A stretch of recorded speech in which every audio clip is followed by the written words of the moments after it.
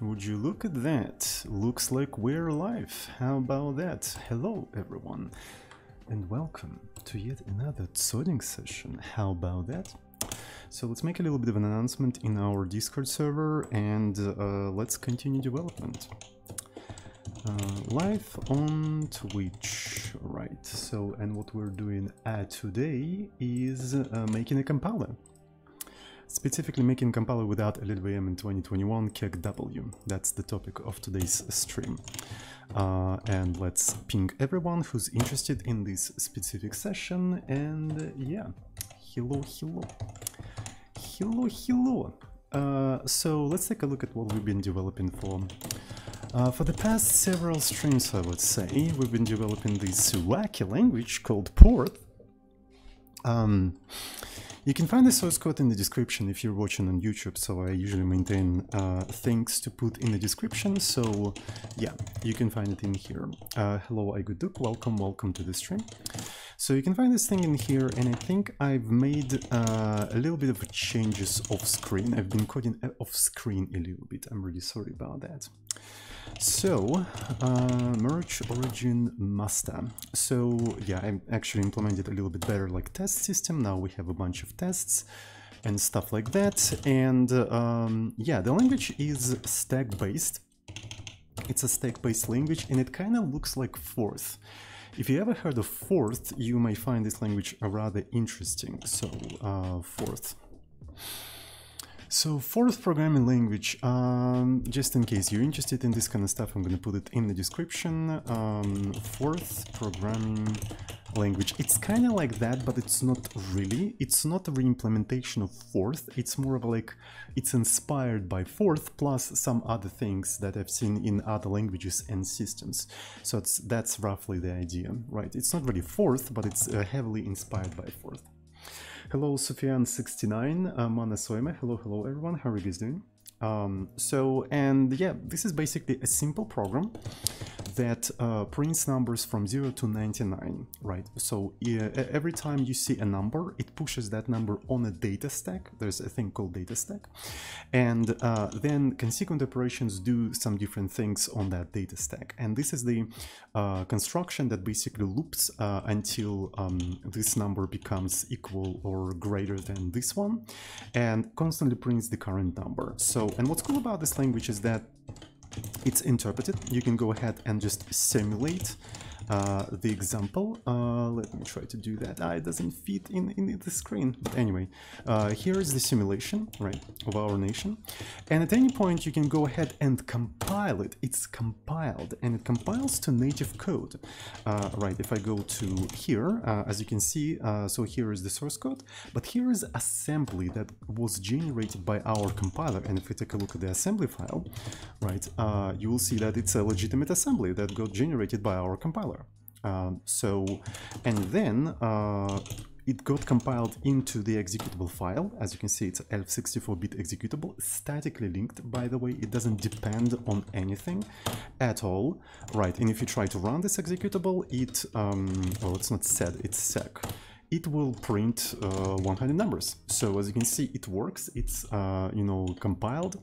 It's not statically typed yet, but we plan to make it statically typed. So hello everyone who just joined. So, and what's interesting is that I think in a previous stream we added support for arbitrary access to the memory. I think that's what we did. Hello Shadran, hello Eddie C, Snakes, hello, welcome everyone. How are you guys doing? Hello Kolumberka. So yeah, I maintain a playlist of all of the series of these Porth development, so you can find it on Coding Daily channel.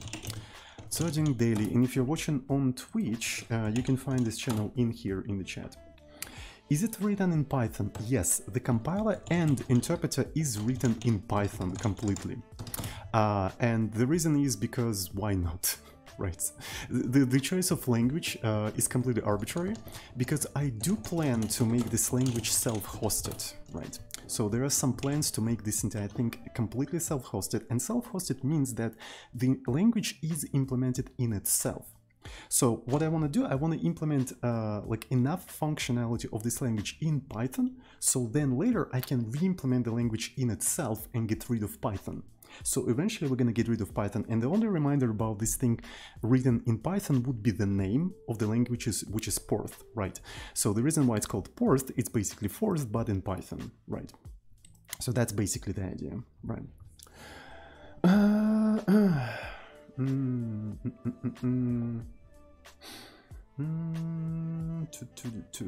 Cheers, by the way. And yeah, so I'm maintaining the playlist of the development of this language. You can find it on this channel, and yeah, here's the playlist. I'm gonna put it in the description. So where is my description? Porth development playlist. You can find it in here if you're interested. In a previous stream, we added support for arbitrary memory access, right? So now you can access memory arbitrarily.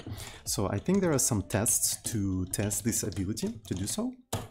So essentially we have a special word called mem, which pushes the pointer to the beginning of the memory pool, or rather like a memory heap, to pointer to the beginning of the memory heap to the stack, and then you can do manipulations on that pointer, and you can write and read from that memory and do some different things. And we also added support for syscalls, so you can interact with the operating system through this language. So essentially what we're doing in here, we're just filling up the memory with characters like A, B, C, right? So this thing puts A into the beginning of the memory, this thing puts B to the next cell after the beginning, and so on and so forth, and then this thing just prints A, B, C. And then we iterate through ABC and increment and making it BCD and also print it. Right, so this is what our language is capable of, and I think that should be enough to make language Turing complete.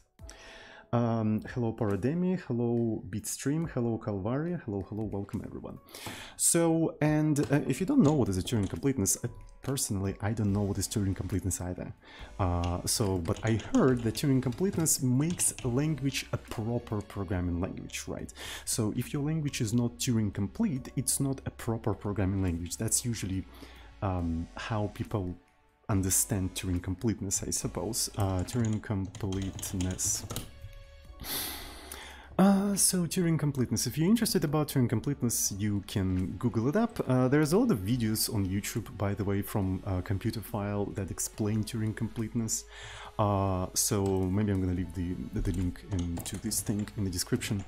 And the way I usually demonstrate the Turing completeness of my languages or my systems is by implementing a thing called Rule 110.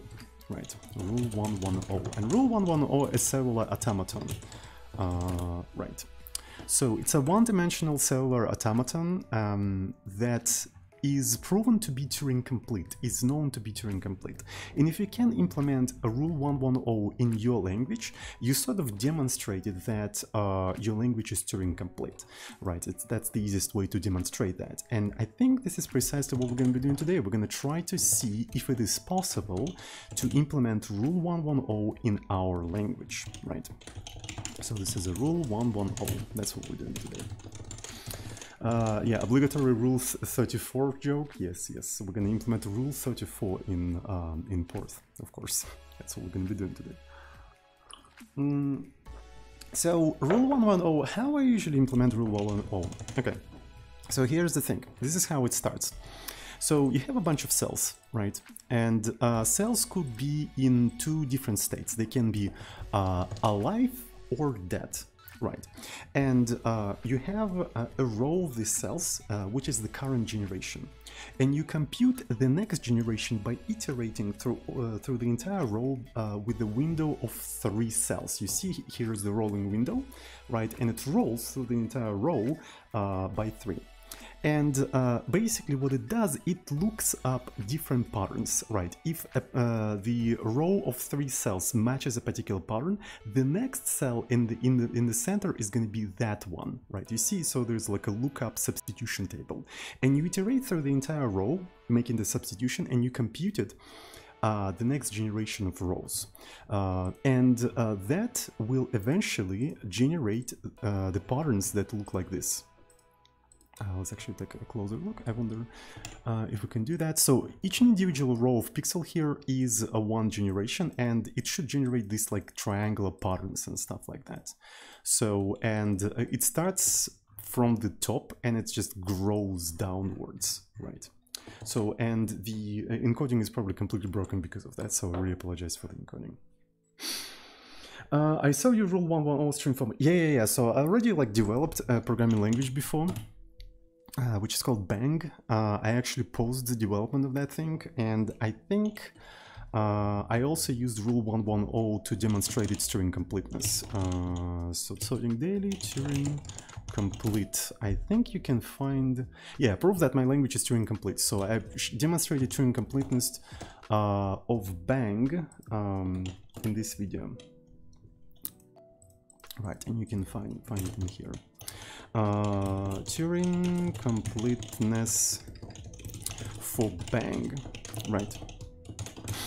And the usual way I implement the rule 110 is by having a table, right? So I have some sort of substitution table, which consists of like 8 cells for each individual pattern. And as you can see, this pattern can be represented as a bit mask, right? And this set of bit masks is full, meaning that there's all possible combinations of zeros and ones in here, so you can basically encode a single mask as an index within this table, right? So specifically pattern 000 can be stored, right? Can be stored at index 0, right? So pattern 001 can be stored at index 1, and this is 1. Pattern 010 can be stored at index 2, and so on and so forth. You see, so since it's a full set of of bit masks, you can treat them as indices. So I usually initialize the table like this, and then I have 2 sets of boards, right? I have some sort of like a board capacity, so this is the maximum length of the board, and essentially I treat one board as the current one and another one, the opposite one, as the next one, and I iterate through the current board and compute the next one, and on the next iteration I swap them out and continue iterating and computing the next generations and just printing them. So what's interesting is that I feel like having 2 boards is kind of redundant, because I feel like since you're maintaining like a small window, you can basically get rid of one board and only maintain the state of the current window to save up some memory and simplify implementation. And I do really want to simplify implementation because I'm going to be implementing that in a very scuffed, unfinished language. So I want to simplify myself, my life, right? So I want to make it as simple as possible so it's easy to implement in Porth and still demonstrate that it's Turing complete. So, and because of that, I want to try to implement rule 110 in C, as I usually implement it, and then see how I can get rid of the second board, if you know what I'm talking about. Get rid of the second board and see if I can like simplify the entire thing, and then once I nail it down, we can go ahead and implement it in Porth. Sounds good? Sounds Gucci? Sounds Tamaguchi? There's no link in Discord, somebody says. Okay, so I guess I forgot the link. Okay, let's actually quickly fix that. Okay, so this is going to be https twitch.tv/Turing. Don't forget to follow me there if you're watching that on YouTube, if you want to see this kind of stuff live. Alright, so let's go ahead and implement this entire shit. So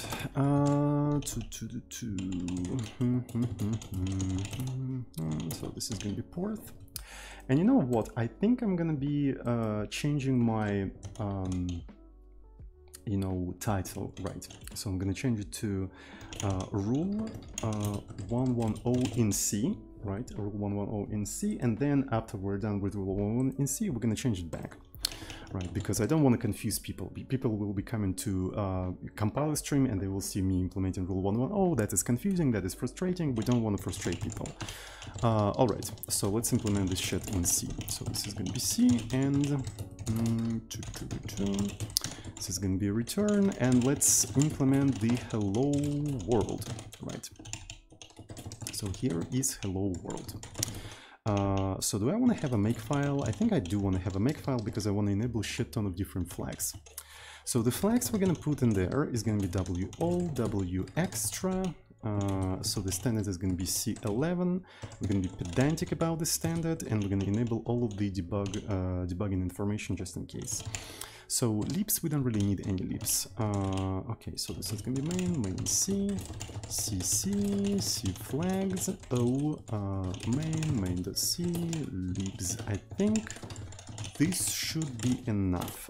So let's try to recompile this entire thing, and we implemented hello world. It's nothing much, but we already set ourselves for the success. So we already have a working program. It doesn't do what we want, but we already have something. Now we can start pushing it towards what we want it to do, right? So you can't push anything towards what you want it to do if you have nothing to push, if you know what I'm talking about. Membrilla Amarilla, thank you so much for... Hello. Thank you so much for 8 months of tier 1 subscription. Thank you. And welcome to our epic Hello Club. Hello. Cheers, by the way. It compiles and it even runs. Exactly. That's already better than 99.99% of the projects. So that's pretty good. Okay, so let's implement the substitution table, right? So we're gonna have a bunch of patterns and we're gonna put them in the table, right? So this is gonna be a table, and there will be 8 patterns, right? We're gonna be using designated initialization. So 0 is gonna be 0. If I remember correctly, 0, 1, 1, 1, 0, 1, 1, 0. Okay, so it starts with 0, then 3 ones, then 0, then 2 ones, and then 0. I think I can remember that. So this one is going to be 1, 1, 1. This one is going to be 0. This one is going to be 1, another 1, and this one is going to be 0. There we go. So we have a substitution table. So then we need to define a bunch of boards. So we're going to have 2 of them, and we're going to have some sort of a board capacity, right? So, and board capacity is going to be equal to something like 30, right? Okay, so all of that is going to be static. The table, I think I also want to make it static const, because I don't plan to change it over the execution. And the board is supposed to be 0 initialized. I think if you mark something as static, it automatically makes it 0 initialized. Alright, so let's make a couple of iterations, right? So we're going to be doing it like this, right? So we're going to have 10 iterations, and on each iteration we first need to print the current board. We're going to keep track of the current board through a variable, something like current board, and initially it's going to be 0. And what I want to do actually, so in the board I'm going to be storing values 0 and 1, 0 indicating that the cell is dead and 1 indicating that the cell is alive. But I want to print this entire stuff as, you know, as characters, right? So I want to denote the dead cell as space and a live cell as asterisks or something, right? And the easiest way to do that would be maybe put it into some sort of a buffer, but we can just iterate the current board, if you know what I'm talking about. So something like this. So this is a board capacity, right? We iterate in the current board, and if board current board j, so the jth character of the current board is equal to 0, we're gonna do fput c space to std out. Otherwise, it's going to be fput c star. And then at the end of this entire thing, we're going to do fput c new line to separate the generations. Okay, so if I understand correctly now, if I try to recompile the entire thing and print it, it will print a bunch of spaces, so we can't even see anything. So it complains that a table is not used, but that's totally fine. That is totally fine. So maybe it would be nice to initialize this entire thing with something. Let's do board current board, and let's put I don't know, at 0 something like 1, right? So this is going to be 1. and maybe at the end of this entire thing. So this is going to be board capacity -1, and there we go. So as you can see, here are the spaces, and it just printed this entire thing like 10 times. Cool. I think we can simplify this entire stuff, if you know what I'm talking about. Because if it's 0, it's one thing. If it's 1, it's another. We can use it as an index in some sort of like a character table, if you know what I'm talking about. Right, so we can do something like static const, and this could be, I don't know, display table, right? Display table, and there will be 2 characters in here. The first one is going to be space, the second one is going to be that. And what essentially I can do, I can get rid of the branching completely and just do display table, board, current board, like so. And that should be enough actually, right? So we have a substitution table in here. Okay, that's pretty cool. And you know what, I think we can even, let's actually make it like a const char. We can make it some sort of like a string. I think we can even make it like that. Yeah. And another interesting thing, can I just like, you know, inline this string in here? Is that something I can do? I can do that. Okay, so we just inline the string in here. Alright, so I still have memories of my obfuscated hello words, right? So, yeah. Pretty cool. Code obfuscation. Is it too obfuscated? I don't know. Maybe it is too obfuscated. Hello RDB42, hello Johnny Most, Flasha, hello. Hello everyone. So we're just obfuscating code as usual. Alright, so we know how to print the current thing, right? We know how to print the current thing. And now what I want to do, I want to compute the next state. The next state of the board. So I'm thinking what would be the best way to do that?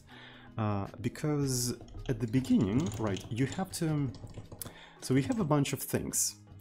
And you iterate with a window of 3, right? And the window of 3 actually substitutes sort of the middle one, right? It substitutes the middle one, right? So for these 3, I decide this one. But what if I want to decide for this one? I only have 2 to work with, right? So I need to decide what we're doing on the edges. The easiest solution is to actually maybe ignore the edges and only iterate, basically ignore this cell, right? So only iterate by 3, and this one is going to be sort of like a dead zone, right? And correspondingly, this one is also going to be like a dead zone because you don't have 3 in here, right? We only have 3 in here. So this is one of the ways to do that. So this is the dead zone. And because of that, I think we can iterate starting from 1 and less than board capacity -1. Right? Something like this. I usually do it like that because it's just like easier to work with. Okay, so now we need to get the 3 characters, right? The 3 characters. So the first character is j-1, the second one is j, and the third one is j+1. And we need to turn them into an index in the table, right? So we need to turn it into the index in this table. So let's actually assign them to some sort of variables, a, b, and c. And the index, let's call it pattern, is going to be something like a, or b, yeah, or c. C is implicitly sort of shifted by 0, right? So, and this is how we combine everything into like a pattern. And then we can look up that pattern in the table, and this is precisely what we have to put into the next board, right? Into the next board for the for the jth character.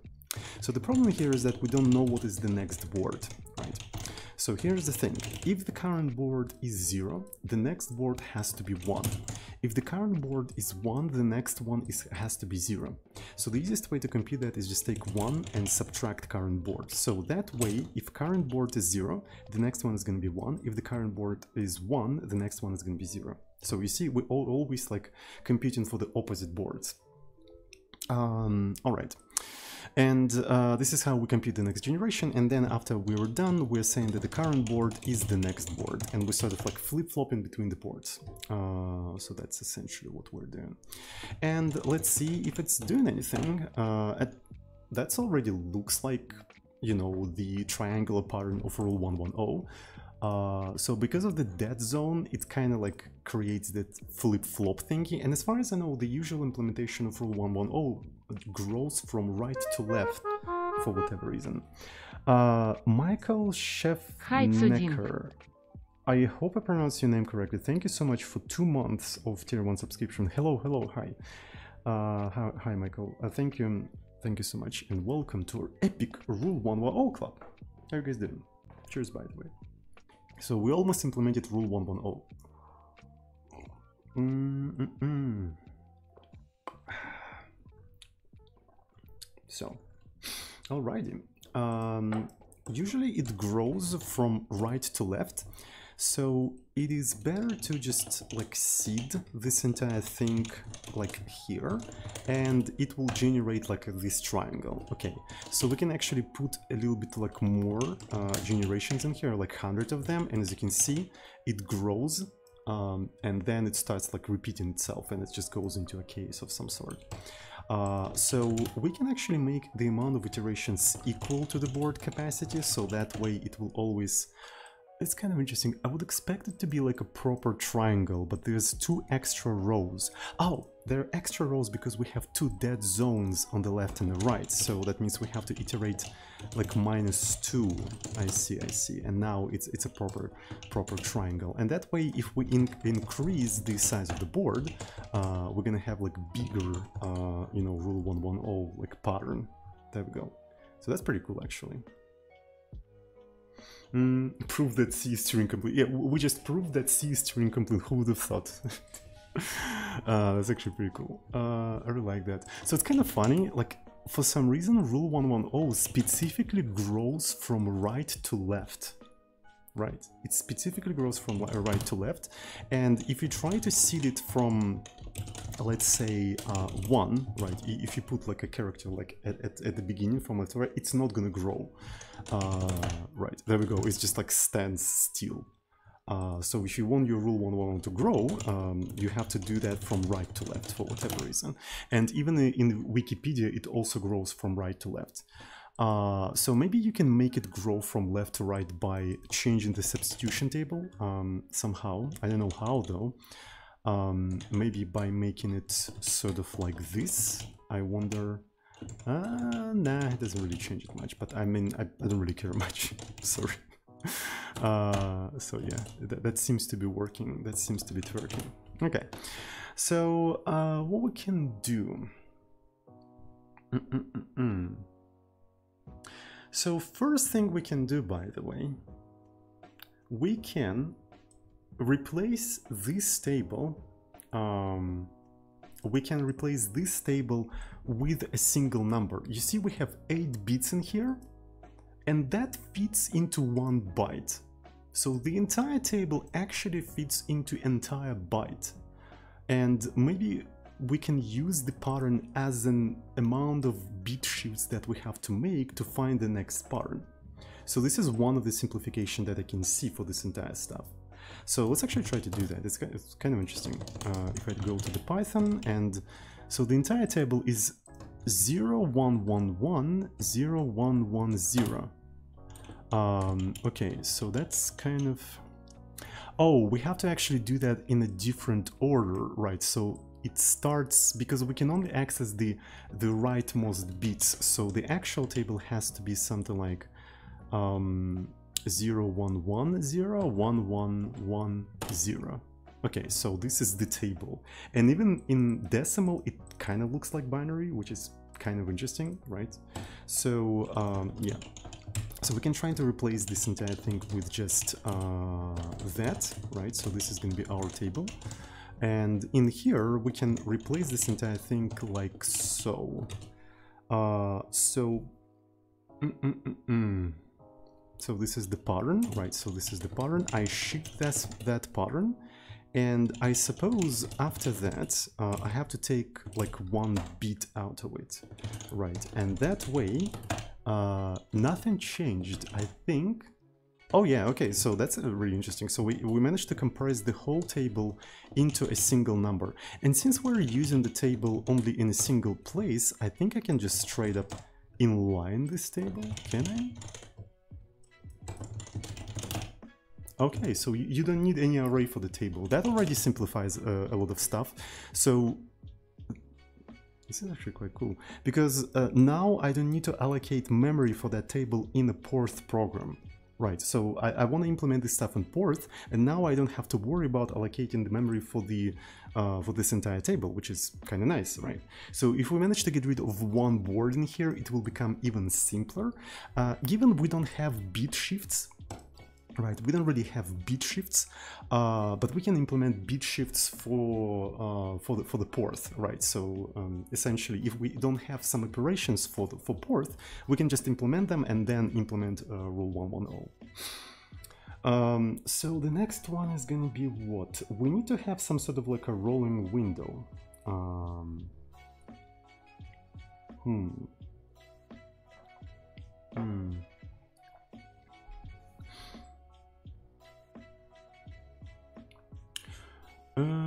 So we can basically use this as a window. All right, let's actually imagine that we don't have two boards anymore, right? We don't have two boards anymore, and let's just try to compile the entire thing. So yeah, there's no such thing as a current board. Remove that, and of course we're gonna remove that. Maybe we don't even need this comment anymore. So there's no such thing as a current board, fuck that, and there's no such thing as the next board, but instead of the next board, we're gonna have a window of 3 elements, and inside of that window we're gonna be let me see, oh, maybe, you know what, since it's only 3 elements, I can do the following thing. I can just put ABC in here, right, and the first one is gonna be 0, 1, and 2. Okay, so 0, 1, and 2, and then I prepare a pattern out of that, and then I shift everything. And the next thing I need to do, I need to sort of shift the ABC buffer. So ABC buffer becomes the ring buffer of some sort, right? So essentially, A will become B, right? B will become C. And C will become board. We don't have the next board anymore. So we have J minus 1, J plus 1, and we need to do J plus 2. Right, we need to do J plus 2.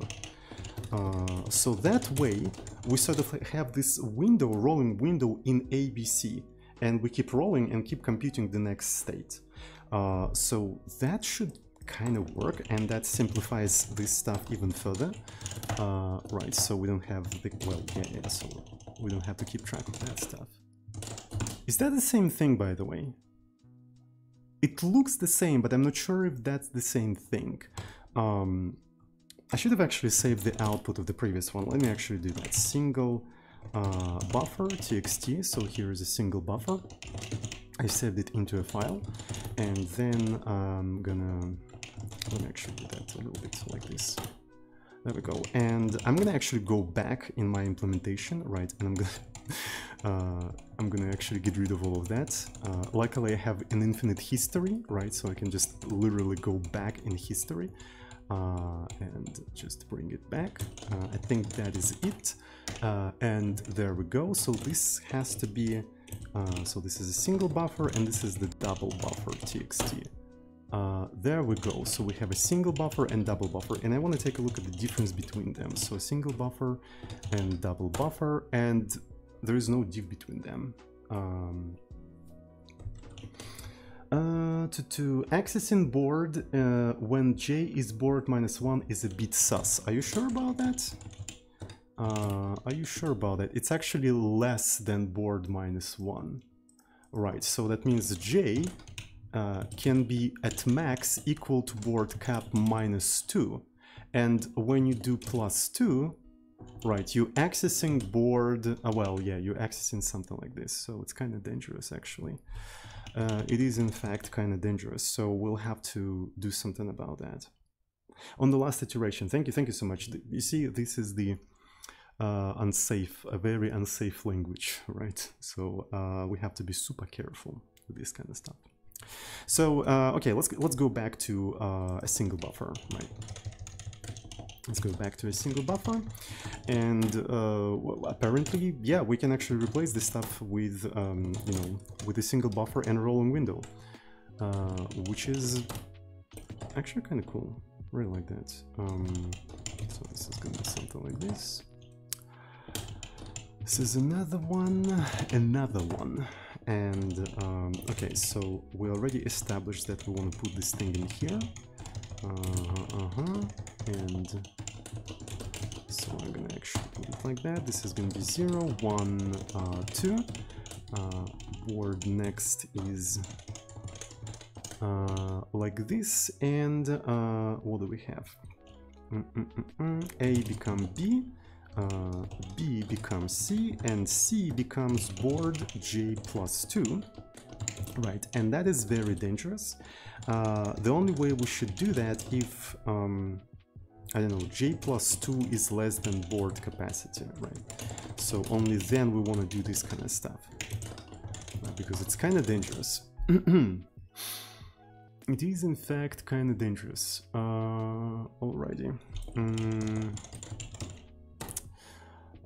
Let's try to recompile the entire thing, and we don't have a next board anymore, and it complains about something. Yeah, we don't have a current board, and yep, it does do rule 110. Alright, and here is another interesting thing. A, B, and C, they actually store either 0 or 1, which means, can we maintain this window as a bit mask? I think we should be able to. So can you do something like board like 1, 2? It's actually not 1. It's going to be 2, or board 1 or board 2. Right. So here is the window. Right, and that way this is literally pattern actually. So okay. We don't have to compute that anymore, and now what we have to do, we have to shift that pattern to the right and merge it with the next board in here. Okay, that's pretty cool. So I do pattern, move it to the right, but here's the interesting thing. We need to basically mask it with the last 3 bits, right? With the last 3 bits, and so what is 111? Let me see, 0 B111, it's actually 7, which is nice. So I can do, I shift it to the right, then I do AND 7, and then I merge it with the board +1, right? And this is the next pattern. This is the next pattern. There we go. So I think we can do it like that.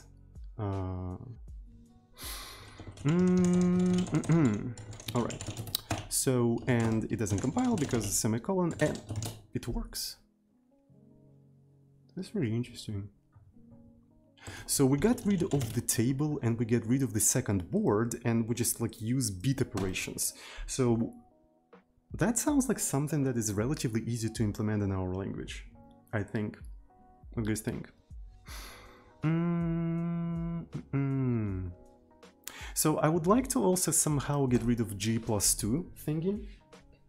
I think it's kind of annoying, but it is what it is, and it isn't what it isn't.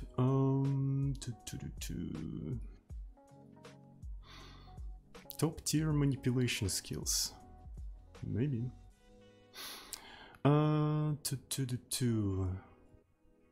So what I'm thinking is that you can get rid of this condition if you move pattern shifting to the beginning of the iteration. So essentially, we're gonna only start from this, right? We only take first two, right? 0 and 1, right? So this is the 0 and this is a 1. And then, instead of doing j plus 2, we can do j plus 1, but at the beginning of the iteration. That way we don't have to check this condition. You see, so the next bit is going to be rolled in on the beginning of the next iteration, and yeah, so since the board capacity at max can be -2, we're going to add +1 is going to be at max board -1, which is within the range. So yep, I think that way we can get rid of that condition. I think that's a pretty good solution to this. Really like that, actually. Really like that. What do you guys think? Is that a good solution? So this is as simple as I can get it. Like, can you get it even simpler? I don't think so. So yeah, that's pretty cool. Okay, and it seems to be working still. I hope I recompile. So let me actually double check that I'm recompiling my my application, and there we go. So that should be relatively easy to implement in Porth. Okay, that's pretty cool. So do you guys want this source code for anything? I can upload it to Gist or something if you want to play with it. So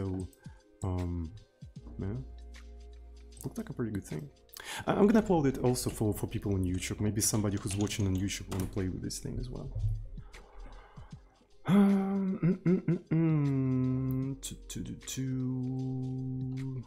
All right, so rule 110.c. So, and here is my implementation of rule 110 in C, a simplified like sort of version of it. And unfortunately I cannot see the submit button because it's behind my camera. Right, so I have to do something like this, and now I can see create gist. So let's create a secret gist.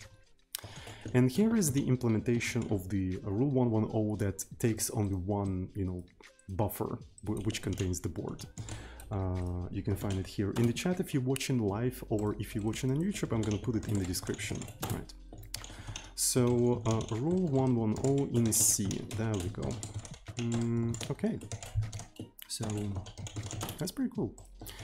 So I should have actually tried to simplify this thing way back when I was doing rule 110 for Bang, because for Bang I implemented that cumbersome implementation with a table, with the double boards and stuff like that. This one is actually super easy.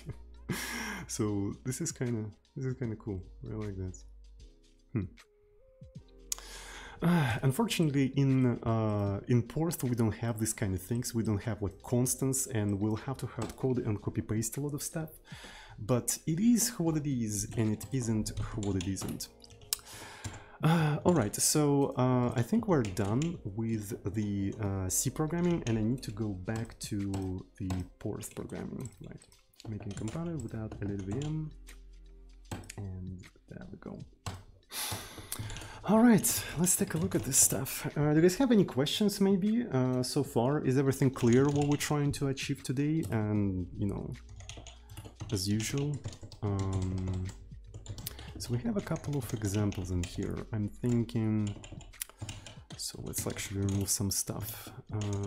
Double buffer.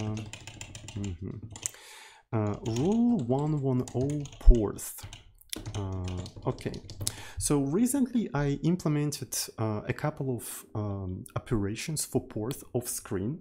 One of them is to dupe. Right.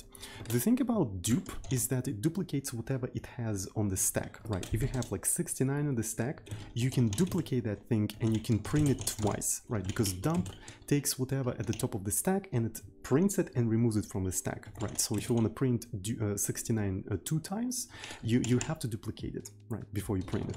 So, and if you try to interpret this entire thing, let's simulate rule 110. There we go, it printed it 2 times. If you don't duplicate it, I think you're going to have a stack underflow, right? So we're doing simulation, that's why it throws an exception in Python. We can try to do compilation. I think in case of a compilation, it will basically segfault It didn't even segfault, right? It printed 1, essentially meaning that it was basically printing garbage from the stack. Yeah, it literally printed garbage from the stack. So this language is unsafe, by the way, right? So people who program in Rust, please look away. This is unsafe language. Yet, we're gonna make it safe in the future. Don't worry about it. Cheers, by the way.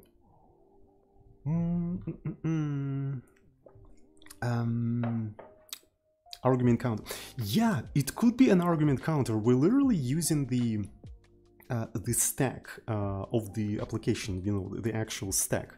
So, and as far as I know, the arguments of the program are passed via the stack. So this could be the argument counter. This is actually very interesting. So what if we do dump? The first thing has to be argument counter, and the second thing should be a pointer to the beginning of the argv, right? So let's actually try to do that.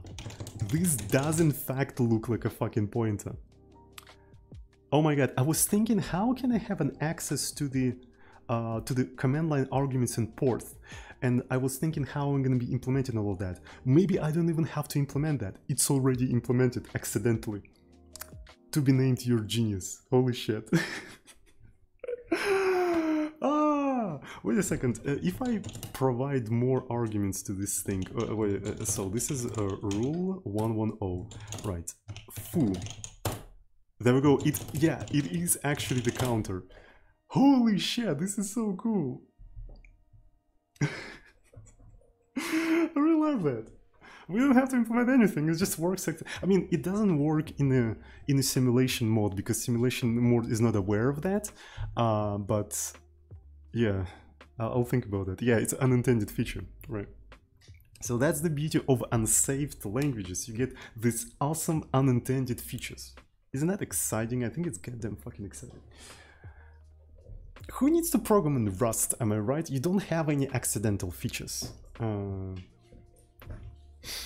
That's actually very cool. So this is a pointer. This is a pointer. Anyway, so what I was talking about, oh yeah, so we have dupe and it duplicates the thing on the top of the stack, right? So, and toDupe actually duplicates a pair of the elements on top of the stack, right? If you have 69 for 20, right, you do toDupe and it will literally take these two pairs, right, and just duplicate it like that, which makes one thing super convenient. Imagine that you have an upper bound for a counter, like 30, and the counter, which starts from 0. And then you want to organize the loop from 0 to 30. You do while, you duplicate pair of the elements, and you say while 0 is less than 30, and you do duplicate dump. Right, duplicate dump, and there you go. You organized sort of like a for loop, so to speak. You also have to, you know, increment whatever you have at the top of the stack, of course. You sort of organize the for loop from 0 to 30 quite easily. So, and if we try to just run this entire thing, so it's Porth, simulate rule 110 Porth. There we go, it's bringing it from 0 to like 30. So this is actually kind of convenient. And this could be our like outer loop of the generation, right? So if you take a look at rule 110, where is main.c? So this could be our outer loop, this one. Okay, cool. So then we need to organize the inner loop, right? We need to organize the inner loop. An inner loop is going to be iterating, I suppose, the memory, right?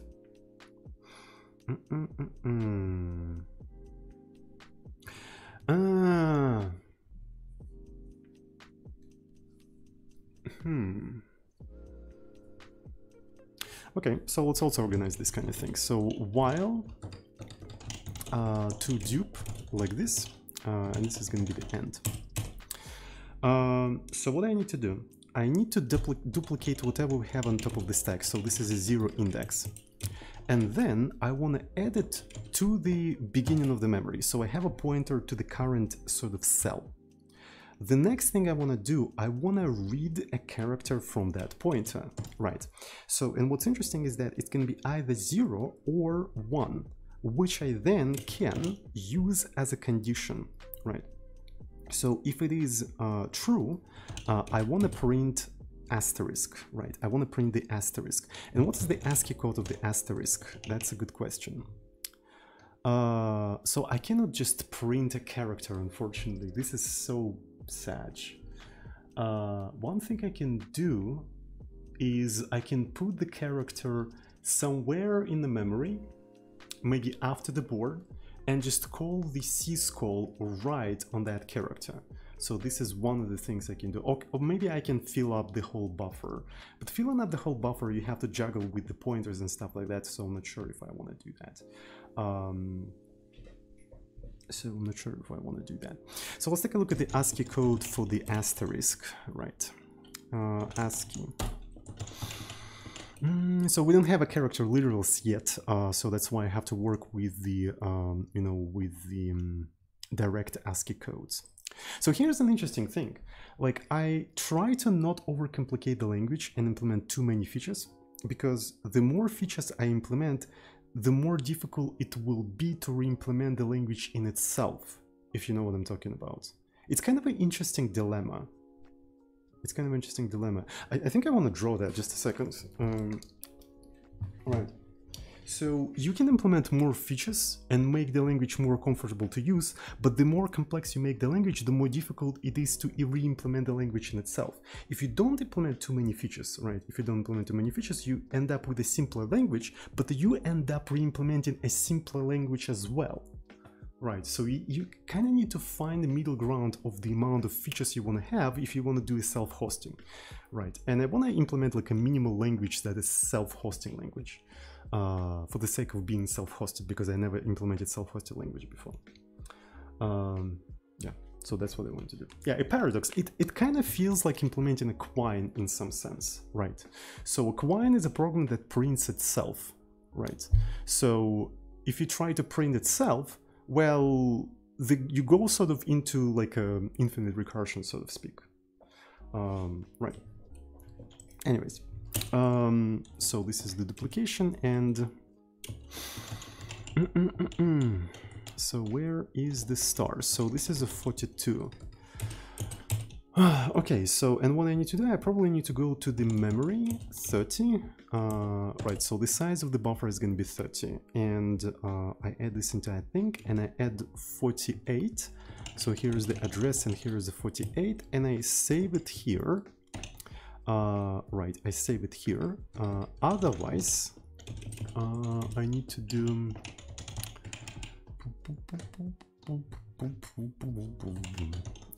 mem30 plus 48. Actually, not 48, where is the space? Space is 32, and there we go. And then I need to write a syscall. Here is an interesting thing. I think I can extract this thing outside of the loop. I think it should be possible to do that.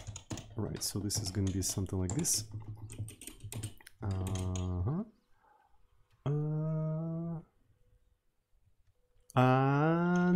No, you cannot do that because you're... Okay, so you're duplicating the current thing in here, so you can't just do that, unfortunately. Anyway. Asterisk is 42. Oh, yeah, it is. It's not 48, it's 0. Okay, thank you. 42. Cool. So now I need to do a syscall. So for the syscall, we start with a counter, right? So the counter is 1. Then we start with a buffer. So this is going to be mem30 plus. This is where it's located. And then we are doing the output. The output is standard output. And then we do syscall 3. Right. So that's pretty powerful, not gonna lie. Okay, so, and that should just, you know, print one line, but at the end of that line, right, at the end of that line, what we want to do is to print a new line. So this is going to be mem30 plus new line, I think it's think it's a 10. Yeah, so it's a 10. 10 like this. And then we're gonna print that single character in here.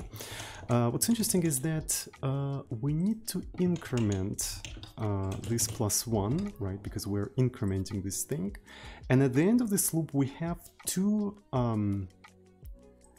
characters. We have two characters at the top of the stack, so we have to do drop drop. And that should be fine, I think. I think that should be fine. So if I try to simulate this entire thing, should it work? It does not work. Unknown file descriptor FD. Huh. Oh yeah, I know why. Because I forgot the number of the syscall. Oh shit. Fuck. Okay. That didn't work well. I wonder why.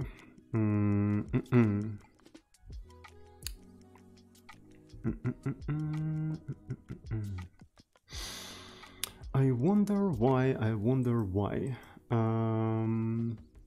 Does making a compiler mean you're making a new programming language? Not necessarily, but in my specific case, I do make a programming language, a new programming language.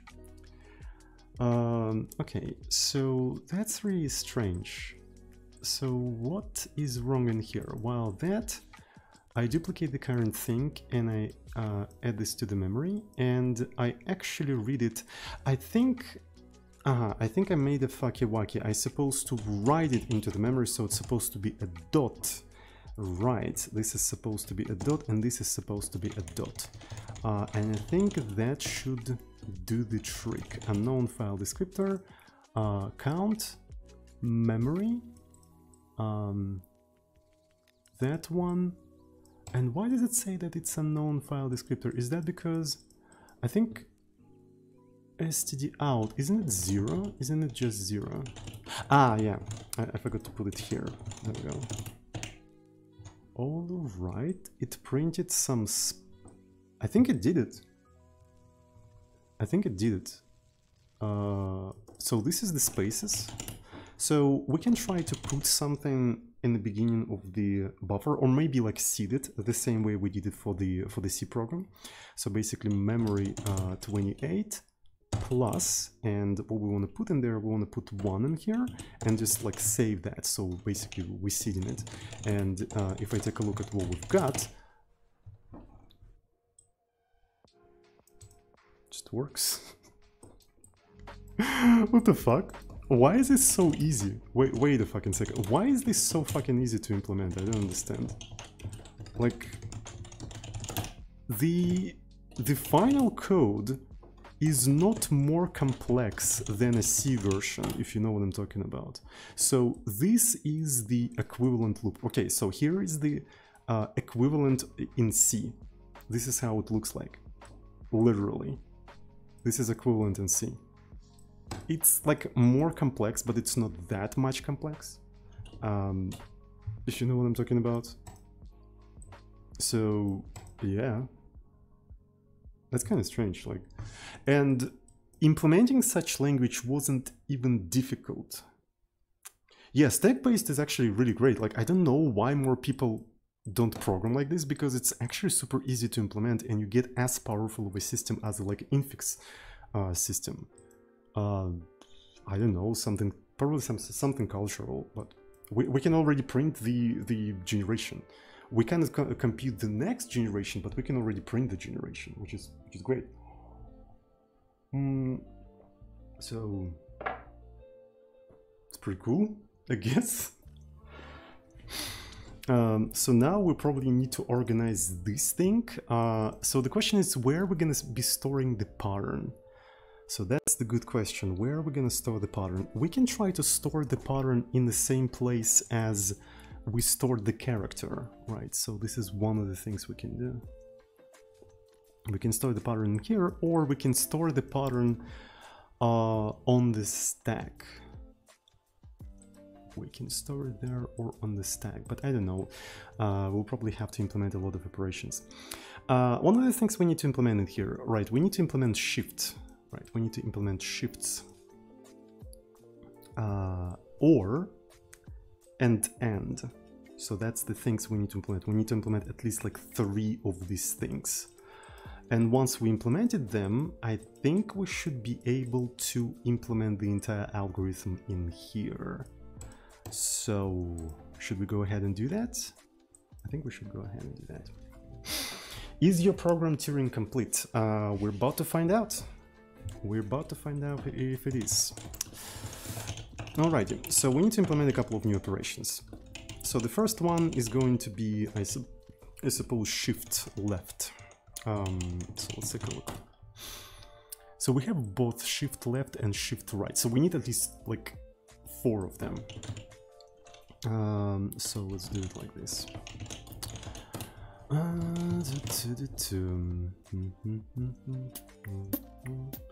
So stack manipulation, comparison, arithmetics. I think I'm gonna stick something like bit wise in here, right? So we're gonna have a bitwise operation.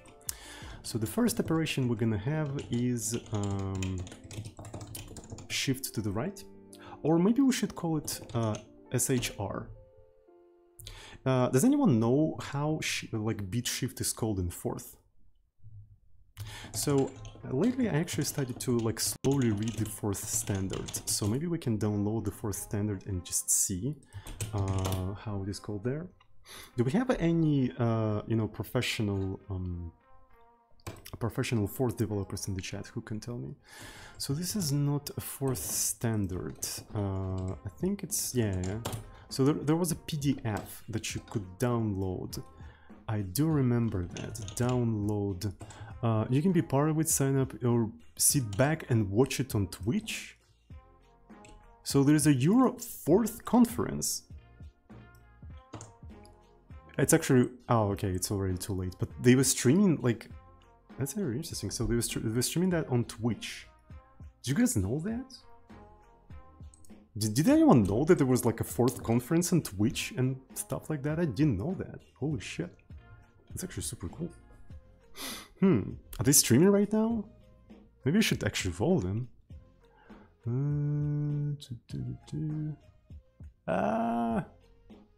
Porther. Who's Porther? So you're a Porth conference. Okay, so I'm gonna just go to the chat. And Twitch is so slow. I just want to follow them. There we go. I'm gonna be following them. Alright, cool. So where can I download the standard? Okay, I can. Here's the PDF. I just want you to download the PDF. PCN FM.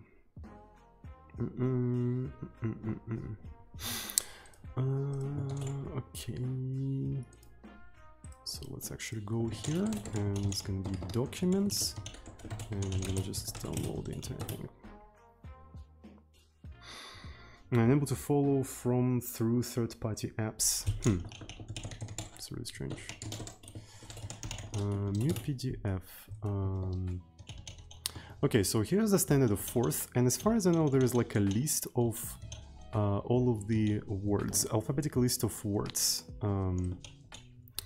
So maybe there is a shift somewhere there. Shift.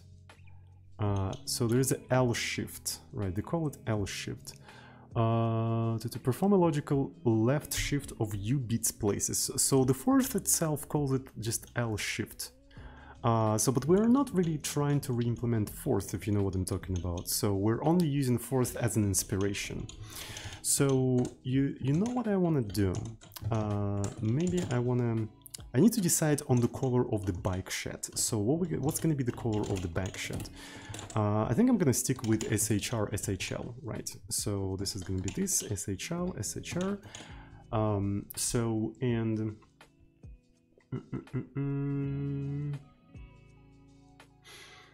Shift left, shift right, and I need to decide on things like bit OR and byte OR. So I could use OR, but I would probably plan for the logical OR and for the logical AND, right? So I need to indicate that it's a bit. So maybe for bitwise OR is going to be BOR and BAND. So I think this is actually pretty cool. So I think this is actually pretty cool. Shift right, shift left, beat or and beat and, bore and band.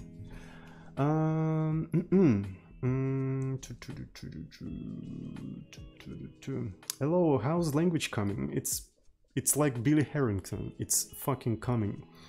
I see you getting Porth, trying to learn to make Porth better. Yeah, I'm using Porth as an inspiration primarily. Would there be a reason to flip a byte? Yes, there is a lot of reasons to flip a byte, to be fair.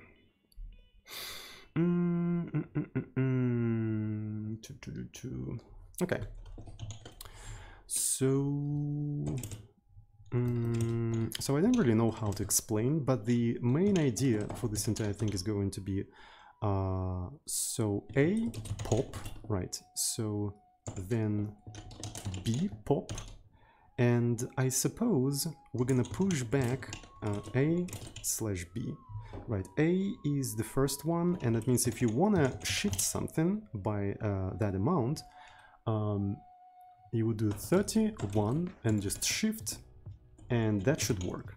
Okay, so this is gonna be shift right, I'm sorry, this is a shift left, right, like this.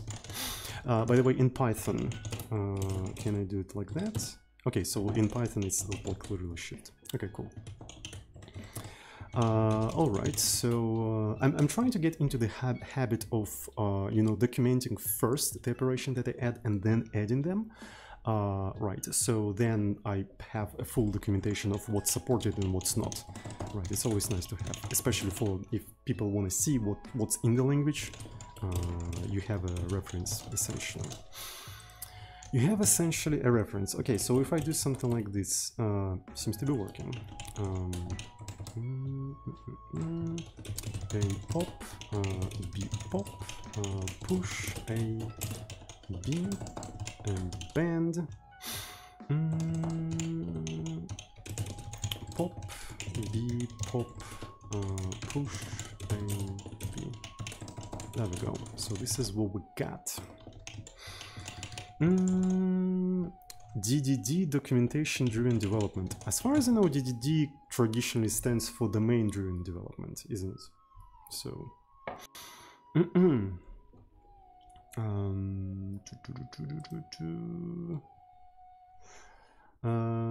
all right, so do I want to put any documentation in here? I don't think so.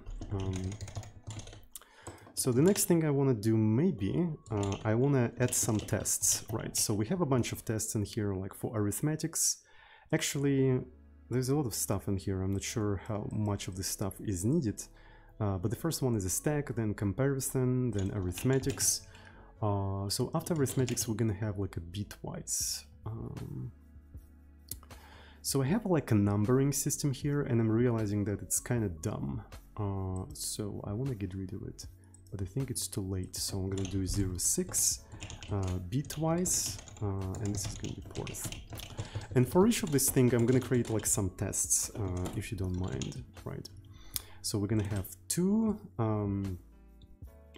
3, and we're gonna shift to the left, right? So this is the first thing, and then after that, maybe I wanna dump the final result just to see.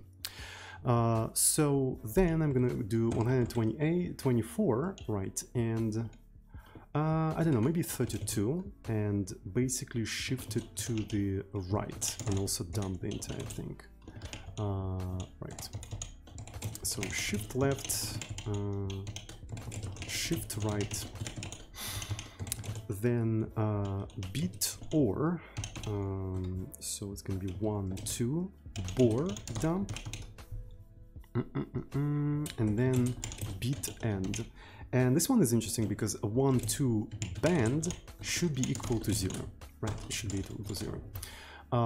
So this is going to be like 8 and so on and so forth. So this is a bunch of tests in here.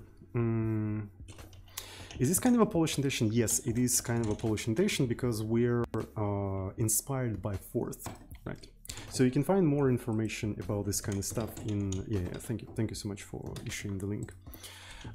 Okay, so let me see if I try to run or simulate that test. Right, so it's gonna be 0.6 bitwise. As you can see, we have unknown word SHL, right? So this is SHL word. We don't know anything about it.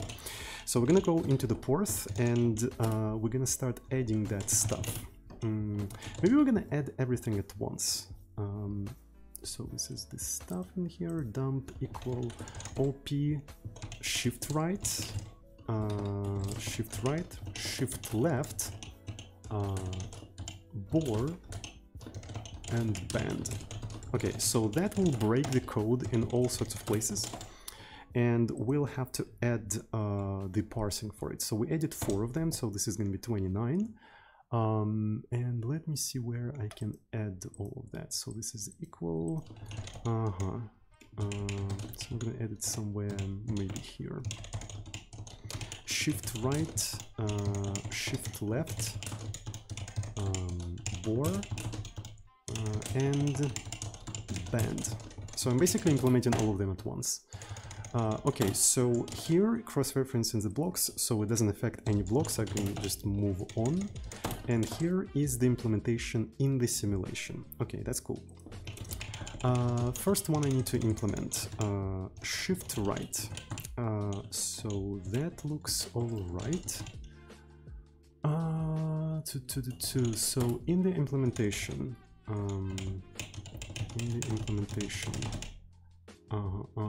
so this is the first one, and we're shifting it to the right. Okay, so this is going to be straight up like this.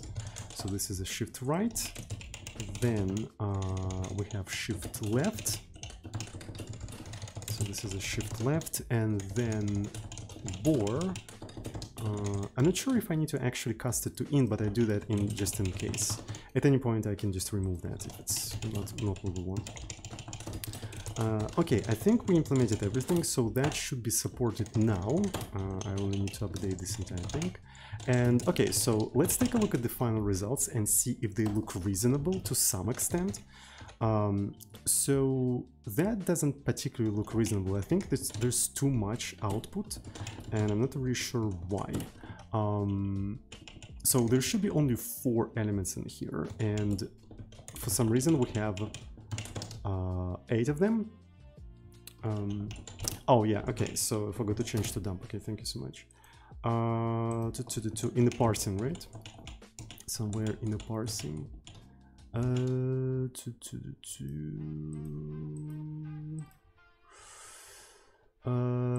SHR bore. Okay, I see. Okay. So this is what you get for copy pasting, by the way. This is the danger of the copy paste. Okay, so we got something, and this is completely incorrect. I can already see that. Okay, let me see. Kind of, because when I shift 1 3 times, I would expect it to be 8, but for some reason it's 6. If you know what I'm talking about, that's kind of sus. So that means the order of the arguments is kind of like fucked up, right? The order of the arguments is fucked up, but I would expect it to be like this because I want it to be basically you mentally put this thing in here and it just acts like you would expect it. So that means, so HR, okay. So the first one has to be the one that we're using. Okay, so it has to be something like this. It has to be inversed. And in the README, no, it's actually not inversed, right? So it has to be like this. It has to be like this, like everywhere. For or and it doesn't really matter, but I'm gonna inverse it anyway. Okay, so let's take a look. It's still 6. What the fuck? Why is it still 6? Am I crazy? Ah, yes, I am crazy. I'm just like using it incorrectly.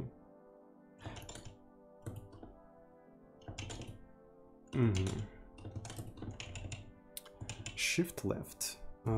So the first one is the one that you're moving. The second one.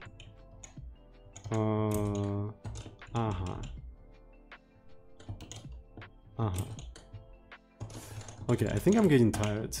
Finally. Holy shit. Okay. So 8, 4, 3, and 0. I think this looks reasonable. I think. Right, if we can take a look at this stuff one more time. Right, so 2 to the power of 3 is 8, that looks fine. 32 is essentially 2 to the power of 5, right? And you subtract 3, you get 2 to the power of 2, and 2 to the power of 2 is 4, looks correct to me. So 1 is 1 in binary notation, 2 is 1, 0 in binary notation. If you combine them together, you get 1, 1, which is 3, so this looks correct. The same thing, and they cancel out because ones match with the zeros and you get 0. So all of that seems to be correct. So this is the correct output, and this is what you would expect from these operations, right? So looks reasonable to me. So also let me double check the documentation. So everything seems to be all right. And the thing I'm gonna do, right, I'm gonna do tests record, right? So this entire thing will basically remember what is the correct output, what is the expected output for the bitwise. You see, we created bitwise.porth, and on top of that we have bitwise.txt. So basically now in this file it keeps everything that is expected, right? And then it will use this file in testing, right? So, and if something changes, it will basically fail the entire like build and whatnot. Right, but this is not enough because we only implemented that for the simulation. We also need to implement this thing for the compilation, right? So, and for the compilation, we'll have to actually generate assembly instructions for these things. And I have no idea how to do that. So we'll have to look up how you do these like binary operations and whatnot. Okay, so 25. This one is gonna be rather interesting, not gonna lie.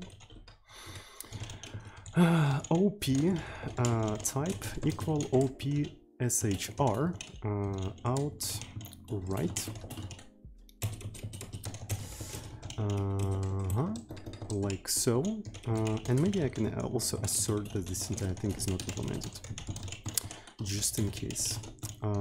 So this is going to be the left, this one is going to be the bore, and this one is going to be the band. So the first thing we need to do, I'm pretty sure, we'll need to pop rex and rbx, but I'm not 100% sure because it depends on what's the shift instruction is x86-64. x86-64 shift right, because I literally don't know. So shift and rotate. Oh, they literally call SHR and SHL. There's also SAR and SAL. Oh, this is probably depending on whether it's signed or unsigned. Holy shit, I didn't think about that. Do I want to care about signed, unsigned shift right now? I really don't want to care about that. Fuck. Anyway. So, let me see. This is too much text. So in a logical shift instruction, also referred as unsigned shift, the bits that slide off the end disappear, except for the right one. Arithmetical shift versus logical one, yeah. So I think this is going to be logical one for now. And the spaces are always filled with zeros. Logical shift are best used with unsigned numbers. So the Intel syntax, DST logical shift to the right by SRC bits. Okay, that looks nice. So shift DST by so this is gonna be pop rex, right? So we have pop rex and pop rbx. Then we need to do SHR. And the destination in our case, we already established that in a simulation. OP-ASHR. So the destination is B, that means I need to do RBX rex. And after that I need to push it back. Right, I push RBX back. Surprisingly, the assembly implementation is kind of similar to the simulation, so that's pretty cool.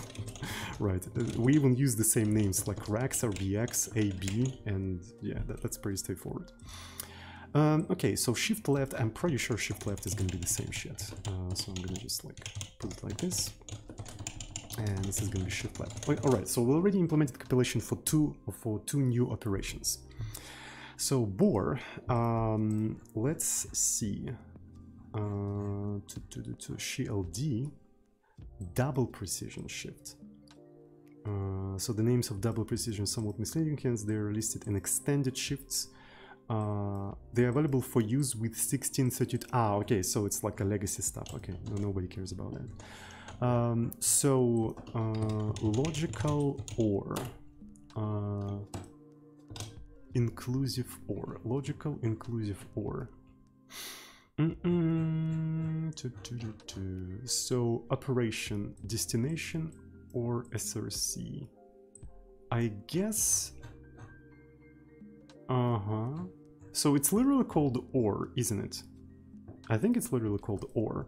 So if I go to here, right, and switch to NASM mode, do you have OR? Okay, it highlights OR. Do you have AND? It highlights AND. I would presume that maybe OR and AND could be implemented similarly. So I can only assume. It would be actually kind of cool if the entire implementation is just like that. Right, so this is going to be OR. Can I just copy paste it as well? That would be kind of cool if I could copy paste it. So this is the band. Alright, so is that it? Is that it? Can I compile the entire thing? Okay, so I forgot to update my thing in here. Alright, so instruction expected. Oh, it's not band, I'm sorry. So it has to be AND. Invalid combination of opcode and operands. Okay, that's cool. It's very interesting. So really, shift left. So it just doesn't work like that. Is that because you cannot use like two things in here?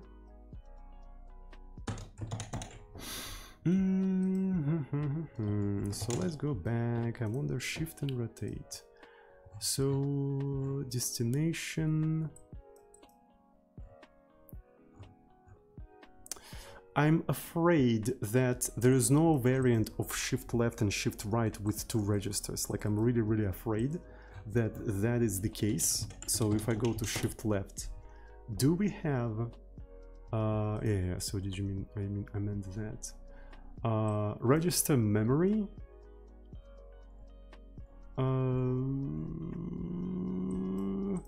CL. What is the CL? Hello, Deep Singularity. Hello. Multiple by CL times. What is the CL? I'm not sure what is the CL. Shifts the bit in the first operand and the left to right number of operands. Bits should be on the destination operand bound. The flags at the end. Destination operand can be a register memory location. The count operand can be immediate value or CL register. Okay, what is a CL register? Is that like literally the name of the register? Oh, okay. So it's okay. I see. For some reason, like I didn't expect it to be called like that. I thought maybe it's a category of a register. Okay, so I see. So I have to put that into RCX and stuff like that. So you can't shift more than 255 times, like bits, which is, I guess, fine because you don't really need to shift that far anyway, right? So 255 is already bigger than 64, right? And 64, like after that, it doesn't make any sense. Oh, all right. So I just didn't expect that you are given such a small amount to shift. I was born for the deal and seal register somehow. Well, me too, because I don't know what are those registers. All right, so I suppose what I have to do in here, okay, I guess we'll learn something. When I do SHL and SHR, right, instead of REX, I have to do RCX, right? I have to do RCX and just hope that the lower bit of RCX will contain the right value. Right, so this is going to be that, and because of that I will have to put CL in here, Right? Ah, fuck, it's not the right thing. I'm doing the wrong thing. Ah, shit, fuck, damn. So this is RCX, CL, RCX, CL. Hopefully that will... okay, cool, thank you so much, of course. So, yeah, that thing compiles at least now. That thing at least compiles. So let's try to run it as well and see if it produces the same output. So as you can see, it produces the same output as the simulation, right? So yep, we successfully implemented that. That's pretty cool. So I wonder if I can run the tests and just like see if there's no discrepancy between these things. And if I take a look at 0.6 bitwise, as you can see, there's no discrepancy in here. We can try to introduce some discrepancy just to see that something is incorrect. For example, for SHL, we can replace it with R, and obviously that is incorrect, and just see if our test will catch that. And they indeed catch that. So yeah, unexpected compilation output. So expected that thing, but the actual was this thing. Right, so that's pretty cool. So our tests actually catch this kind of stuff. All right, we implemented 4 new operations that we can use for Rule 110, and that is pretty exciting. That is in fact pretty exciting. So let's do what? Let's do a committee and maybe even a pushy. What do we need? So this is going to be TXT, this is going to be Porth. I recently actually set up a CI, continuous integration, right? So I run this test on CI, and one thing I want to do, I think I'm going to create a separate branch and make a pull request so it double checks everything. So rule 110, so this is going to be the new branch, and let's do a committee. Implement 4 new operations. SHR, SHL, bore, band. Is it logical? I think it's a... I don't remember what... Yeah, I think it's a logical shift right, logical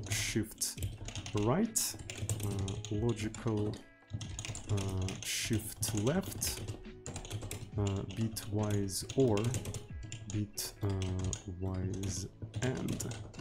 Right, so that's basically the things we implement, and I'm gonna push that right into the repo. Alrighty, so we have everything to implement this thing. We have everything to implement that stuff. So the question is, I'll need to organize this loop.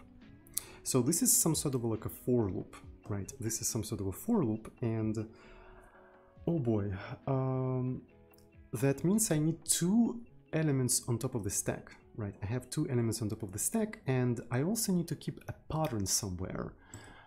The question is, do I want to keep the pattern on the stack along with like counter and upper value, or do I want to keep it somewhere else? To be fair, I know the board, like the upper value. So I can actually re-implement this entire loop slightly differently. Let me see. So here is rule 110 full Porth. So I implemented this style of loop, right? While to dupe less do duplicate print 1 plus, and then I ended everything. Right, and if I do Porth simulation full Porth. So it did a strange thing. It's actually dumb. Okay. So this is the style of loop. So this style of loop makes sense when you want to know this value at runtime, but I kind of know it at compile time. If I hard code it like so, what I can do essentially, I can do 30. I can actually do dupe 30 and maybe like move it to the different thing, and yeah, so that way I only maintain 1 element on the stack, which means I have some space for the pattern. I can keep the pattern on the stack as well. So that sounds Pretty reasonable, I would say. So this is how we can organize that loop, and we can reorganize other loops like this as well. So this could be reorganized like that, this could be reorganized like that. There's no reason to make it like that. Maybe I can do it right away. So it's gonna be this dupe 30 less, right? And it's gonna be like a drop in here. This is gonna be 0 dupe 30 less, and that will require a single drop in here as well. So yep, that's actually a little bit easy. Okay, so if I try to run the entire thing, okay, so that didn't break anything. This is actually nice. That didn't break anything. And can we compile the entire thing? And also it compiles. Cool. All right, so let's go. So we're gonna be iterating starting from 1 while dupe 28 less do, and this is going to be the end. So this is the second loop in here. This is the second loop, and where are we going to have a pattern? Where are we going to have a pattern?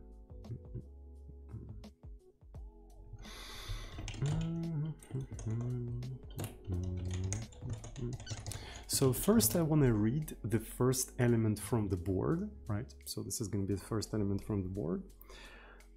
Then I want to shift it by 1 to the left and read the second one and also OR it. Okay, let's try to code this thing. So this is essentially just memory. We read that thing and we have the character on top of the stack. Then I do 1 and I shift it to the left, right? So that gives me this value, right? So that gives me this value.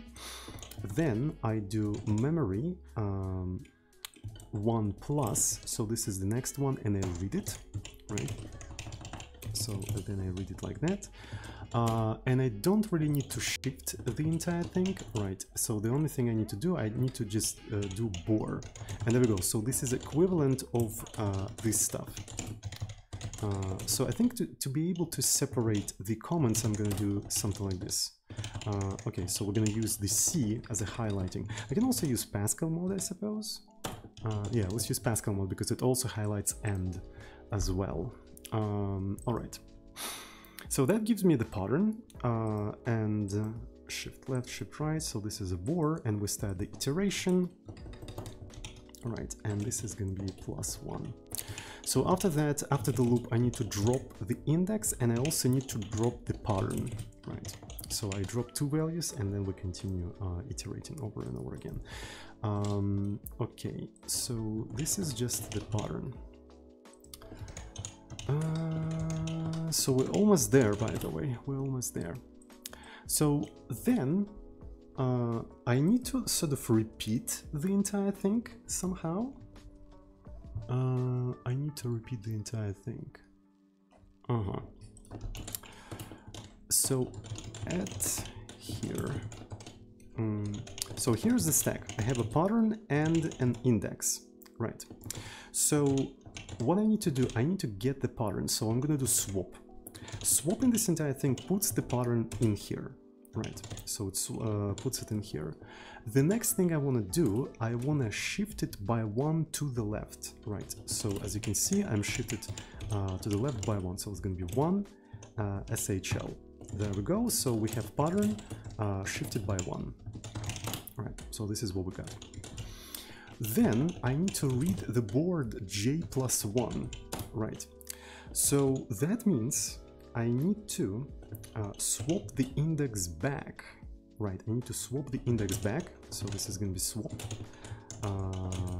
Then I need to duplicate that index. That gives me the index. Then I need to get a memory by that index. So I put a memory in here and I sum it up. So that results in this entire thing. Right, that results in this entire thing. And I think we're already starting to get a problem in here, because if I try to read the memory from here, right, here is the character, and I already lost the pattern, right? I already lost the pattern. I cannot do anything with this entire thing. Unfortunately, I need to sort of get this entire thing, like swap these two elements, right, somehow. And that's already kind of a problem. It's already kind of a problem. So I need to reorganize this entire stuff somehow. Otherwise I won't be able to do that. Hello everyone. How are you guys doing? So I think I'm a little bit tired. So I'm going to make a small break, and after the break we're gonna continue doing this thing. All right. So let's continue. So I think storing pattern on the stack was rather a bad idea. Or maybe we can still salvage it by maybe rearranging some of the operations. Maybe we'll be able to do that, I'm not sure.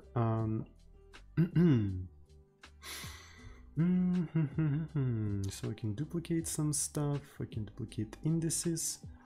I don't think it is possible unless we implement some operations from Porth. I kind of want to implement operations from Porth, like stack operation from Porth, because they were designed by people who used Porth for quite some time, so they figured out what are the most like common operations that you want to do in a stack-based language. So when I follow the Porth standard, I'm specifically following it for the stack operations, right? Because I think that particular part of the language is developed well. So there are some things that I would like to change about Porth. Specifically, I would like my language to be statically typed, because Porth, as far as I know, it's more of like a dynamically typed thingy, right? But mine, I want it to be like statically typed and verified just like WebAssembly. So we'll see. So WebAssembly has a very interesting step of verification, which like checks that you can perform operations that you're trying to perform, right? All right, so what I want you to do, I want you to take a look at the standard of Porth and just like see what kind of stack operations that we can find useful and just implement them. So PDF, and let me take a look at the stuff. So where is the alphabetical list of words? So there's a toDupe. Maybe you can use toDupe actually, if you think about it. Well, yeah, I could have just used toDupe. Could I? Could I not? Probably not. So there's 2over. 2over. Copy cell pair 1, 2 to the top. Okay, so this is a 2over. So there is probably a thing called over then. Right, so let me find 2. If there is a 2 over, there must be 1 over, and that could be a thing that we want to have. That might be the thing that we want to have. So over. It's not over till it's over. There is such thing as over. So is a bit-by-bit inclusive OR of x and oh, I'm reading the wrong thing. Place a copy of x1 on top of the stack. Okay, so it's like over. I'm sorry, Ceremote. I'm so sorry. I know that you're allergic to cringe. I didn't mean to.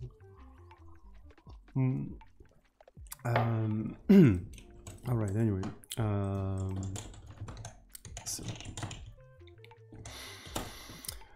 where is my stuff? Where is my stuff? So we have pattern and an index. All right. So I swap this thing. So here's the pattern. Then I put this, and then I do shift left. Right. So this is a shift left, and there we go. After that, the thing I want to do, I'm swapping this back. Well, so instead of swap, I can do over, right, and that will give me an index. Right, after that, we want to put memory. We don't even need to duplicate, we can just do over. Then we do plus, right, then we do plus. And then this entire stuff gives us the character, essentially the cell. Okay, this is actually perfect. This is actually absolutely perfect, because now the thing I want to do, right, is essentially just OR this entire thing together. Perfect, this is precisely what I was talking about. They perfected the set of the data stack operation over the years, right? Because they've been programming that language. And that's why I'm not trying to like reinvent stack operations, because I know that people who made Porth, they actually thought the set of stack operations through really, really well. So that's pretty cool. But after I shifted to the right by 1, I forgot that I need to OR it with 7, right? I need to OR it with 7. So let's actually do it like this. 2, so this is a shift left, right? So this is a shift left, and I want to put 7, 7, 7, 7, and it's not really OR, it's a band, right? And that's, I think, is going to be essentially 7. Band. Cool. Then we copy the index, add memory, right, and memory, plus then we read the cell, right, read the cell, and then I do bore, which basically combines this entire stuff. And there we go. Here is the pattern. Here is our pattern. That's pretty cool. This is more like a new pattern, if you know what I'm talking about. So maybe we can even rename it to like a new pattern. So here it is. So it's just like a shortcut for the new pattern in here. The next thing we want to do, all right, we want to look up the new thing by that pattern. So essentially, I need to push 110. Right, and that pushes 110 like this. It pushes 110 like this. And the next thing I want to do, I want to do over. Over is such a perfect operation. Yeah, this is precisely what I want to do. I do over, right? I do over. What the fuck is going on? Right, I do over. That copies the pattern in here. And then I do SHR. Right, I do SHR. And that makes it like this. Okay. And then I need to put 1 in here and do band. And that will turn it into like that. So this is the new cell that I need to save into the board. Right. So I think I need to open like 2 things together. So here is the stack that I'm maintaining, here is the reference, and here is the actual implementation. Okay. And now, right, I need to save that into the board. So that means I need to get the index somehow. I need to get the index somehow, and we lost the index. Fuck. Shit. Fuck. Damn.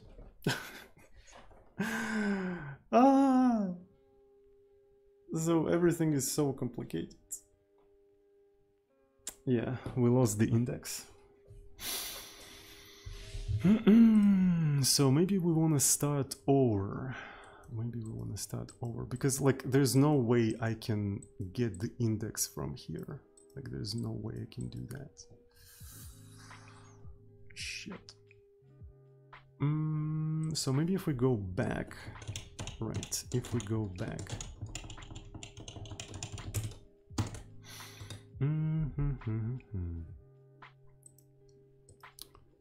What I want to do here is essentially,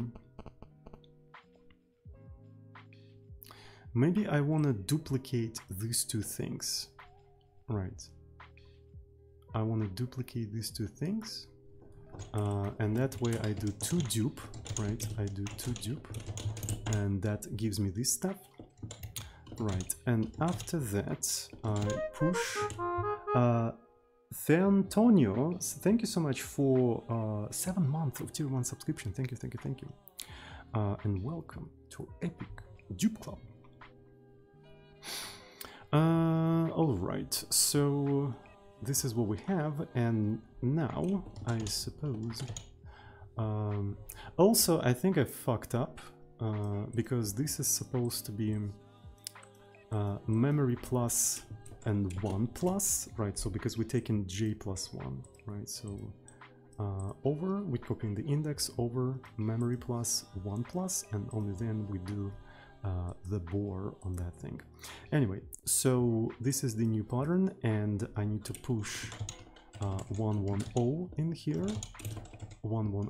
I think I'm starting to understand why it is called 110. I think I'm starting to understand. Anyway, so after that I need to swap these two things, right? We're swapping it and making it like that. Then we need to do shift right, which makes it like so, right? So this is a shift right. After that we do one band, one end. So this is what we have. And that's pretty cool. So this is the new value. After that, we need to swap the entire thing. So that will give us this index. Then I do memory plus, like so. And this is essentially the address where we have to write this entire thing. So we swap it back. Like so, and writing into there, right, and we end up in here. So, and after that I swap the new pattern back, right, and then we're gonna have 1 plus, so index plus 1, and we repeat the cycle. So I encoded this monstrosity in here, and it's actually not that more complex, right? It's kind of difficult to follow through, but it's not that much complex, if you know what I'm talking about. Right, so that looks fine, but I would like to actually go through the entire thing one more time, just in case. Right, just to ensure that everything's fine, if you know what I'm talking about. Okay? So let's go ahead and just like go through the entire stuff. Okay. So first we push memory. So we're starting from here. So we have memory, then we read a cell from the memory, then we push 1 and we shift that cell. Right. So it's more of like a memory 0, right? It's more like a memory 0. So this is the first element that we've got. Then we push mem 1 plus 1, and we're reading from it, and we get memory 1, and we OR this entire stuff. And this becomes our pattern, right? So this looks correct. Then we push 1, and that becomes our index. Right, and we constantly check it. We duplicate the index, right? We check that it's less than 28, and if it's greater or equal, that means we're gonna stop the entire thing. Okay, so here we swap this entire thing. We put 1 and shift left, right? So this is a shift left. Is it shift left in the original one? It is in fact shift left. Okay, then I put 7 and I do this thing. There we go. After that, I copy index over here, I add the memory, I add 1, then I read a memory essentially by that index, so this is a memory plus 1, and I do OR between those things, right? And this becomes my new pattern. Okay, cool. So then I duplicate these two things, 110, swap this stuff around, shift right, then 1 and end, right, and that's the next value. Then I swap this stuff around one more time, plus memory,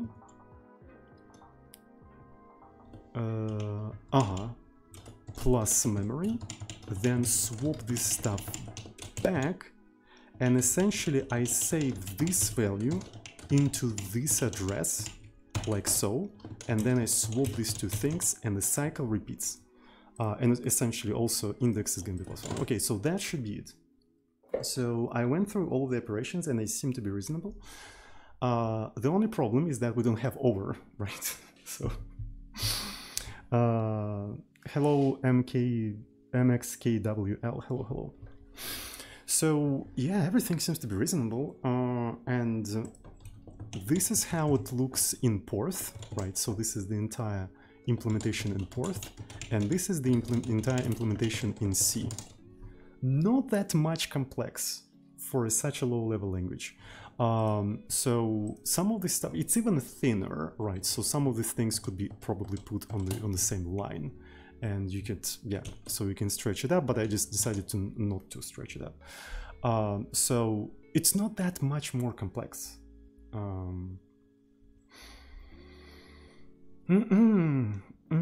So, hi, just wanted to ask, how is it called when you write define something implementation when using some header-only library? So I suppose what you're referring to, Kraftwerk, is a trend started by Sean Barrett in his STB libraries. I think I pronounced his name correctly, just a second. Sean Barrett, right. So he started that trend in his STB libraries, and essentially the idea of that thing is that a header-only library acts like both header and a C file, right? And essentially when you include that header, it by default acts like a header. And if you want it to also act like a C file, you have to define something implementation in front of it. I'm not sure if this technique has any name. Right, and this technique, as far as I know, it's described in docs in here, so STB how-to, right? So define implementation. Use a symbol like the above to control creating the implementation. I use a far less clear name in my first, blah, blah, blah. Include a header on the section with the header file guards and inclusion for all of the files, but only guard the implementation with library implementation, right? So I don't think there is a name for that, right? So the first instance of mentioning this technique I saw is in this specific section. I don't know, so maybe like define like implementation guard or something. I don't think there is any name for this kind of stuff, but yeah. So I think it was popularized by Sean Barrett. Okay, I'm gonna also put this entire thing in the description. So STB how to txt.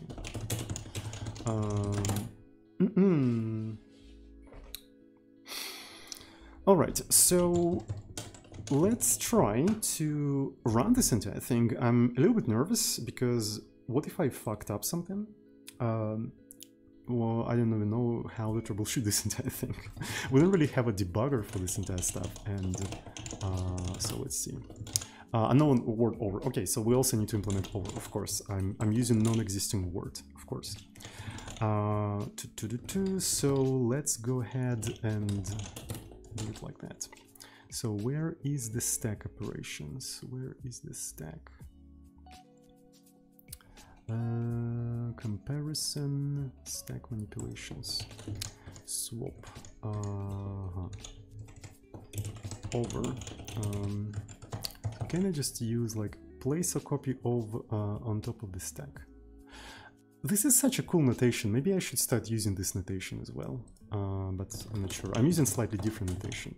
So A, pop, B, so this is the top, then pop B, right? Then I push kind of B back, and A back, and also A. And also B, yeah, there we go. So this is the top, this is thing below the top, I push it back, I push A back, and I push this thing on top, I think. Okay, so this is basically the implementation. All right, so this is gonna be over. And let's go ahead and just implement this entire operation. So there's a dump, band, to dupe, swap, drop, OP, over, iota. There we go. So maybe it also makes sense to add it right away to the stack, stack tests, right.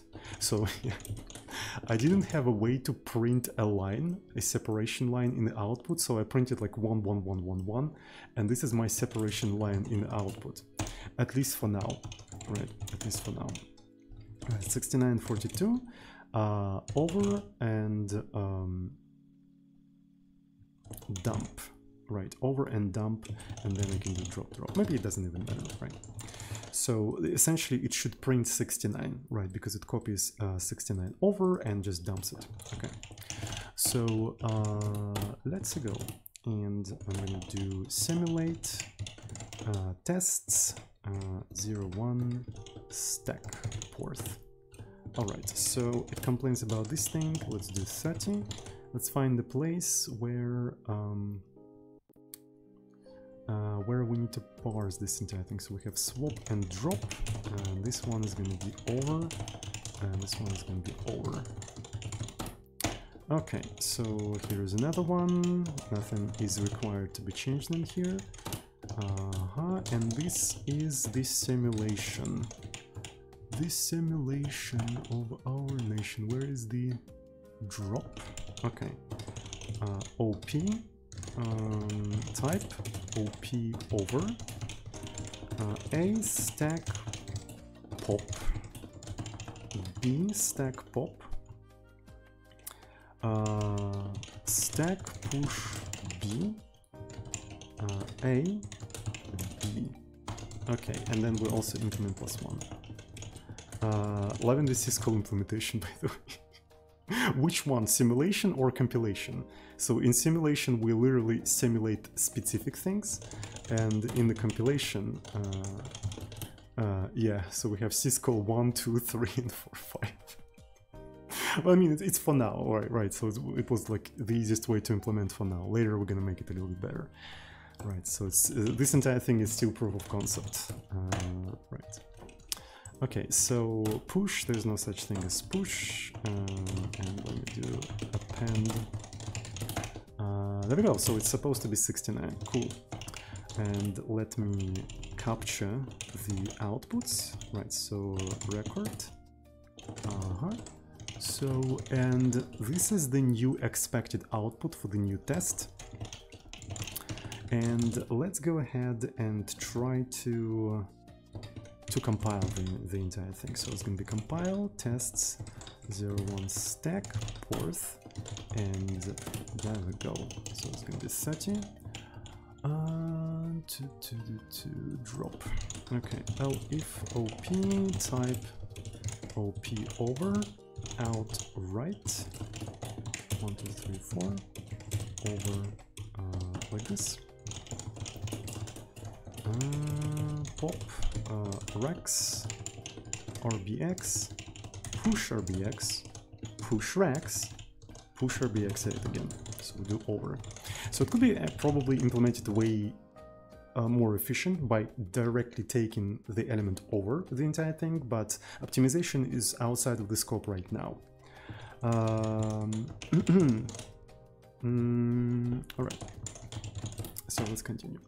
Okay, this seems to be compiling, and if I try to run the entire thing, it actually brings a 69. Okay, that's cool. So let's run the tests and confirm that everything is okay. So everything is passing, as far as I can tell, which is cool. And we have all of the necessary operations to run the Rule 110 implementation, and I'm not sure if it's going to work or not, right? So I never tried it. I went manually. It theoretically should work, but again, you never know. The moment of truth, the culmination of today's stream, right? Will Rule 110 work? Let's try to simulate this entire thing and see if it's gonna work. Well, GG's. Porth is officially Turing complete. There we go. At least in a simulation. At least in a simulation, it is Turing complete. Right, so we can remove this thing so it looks more like this. Right, and maybe I want to actually do 28, so it's like a perfect triangle and whatnot. So it works in a simulation. Let's try to compile it, right? Let's try to compile it. It seems to be compiling. And here we have assembly of rule 110, right, generated from Porth. And we also have an executable, right? We also have an executable, which we can see that it's, you know, it seems to be working. So that was kind of sus. Wait a second. So there's something sus. Something is running in here. I don't understand what is running in here. Anyway, so this is rule 110, and there we go. So the compiled version works as well. The compiled version works as well. That's pretty cool. Unfortunately, we don't have any ways of abstracting things, right? So it's kind of difficult to increase the amount of elements. One thing you can do, if you want to have like 100 elements instead of 30, you query replace 30 with 100, right? And you query replace 28 with 98. There we go. So that way, you're going to have 100 elements. Holy shit! Look how slow simulation is. This is the simulation using Python. You can literally see how it prints everything.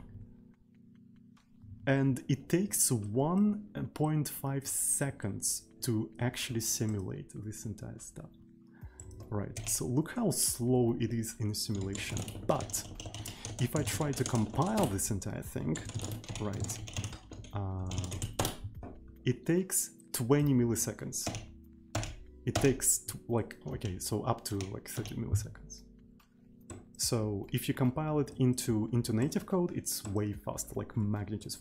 Even though it's kind of slow for this entire thing, because if you take a look at the C version, right? So do we have a C version? So let's actually put like 100 in here. All right.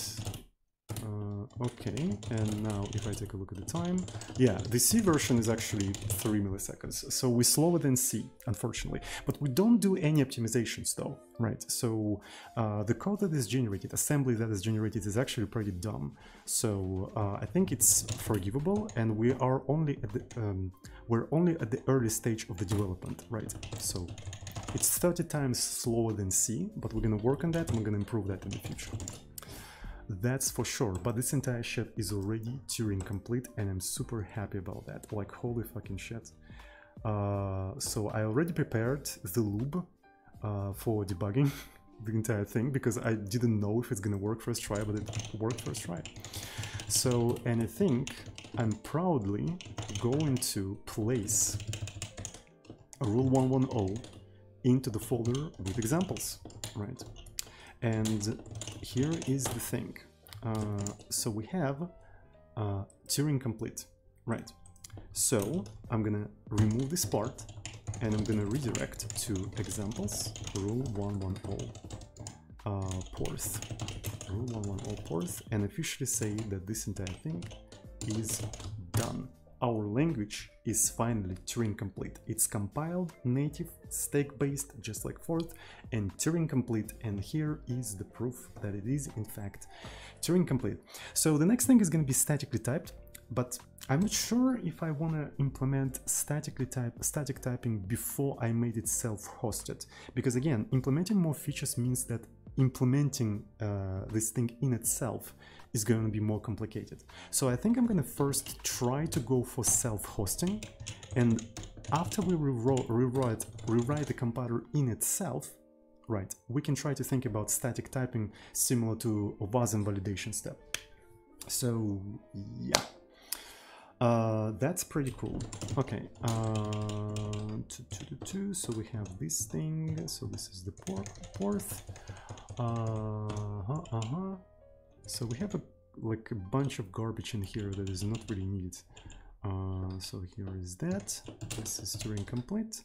Rule 110. Porth py stack, and there we go.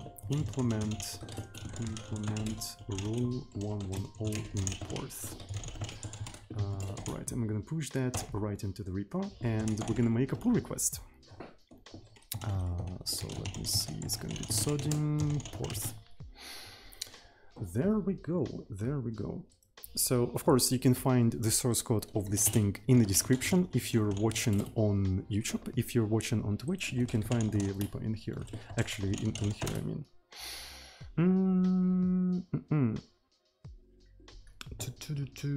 Can you elaborate about how you envision functions in Porth?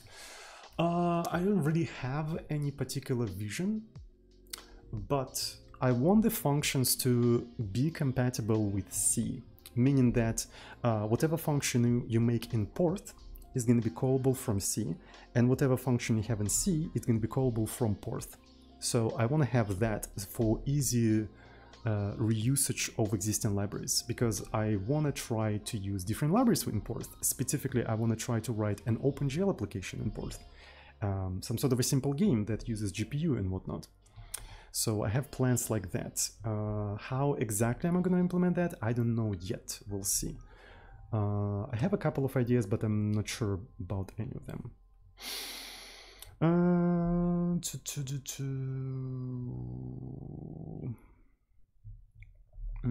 All right. So let's make the pull request to implement rule 110 in Porth. And since we have a CI, it should check this stuff on CI, hopefully. To do 173 changes, which is kind of nice. So this is the entire implementation. I'm really glad that rule 110 actually turned out so simple. Relatively, it could have been more readable, more simple. Leap Porth, and what it's... Okay, Leap Porth coming anytime soon. I'm not sure what Leap Porth is supposed to do, to be fair.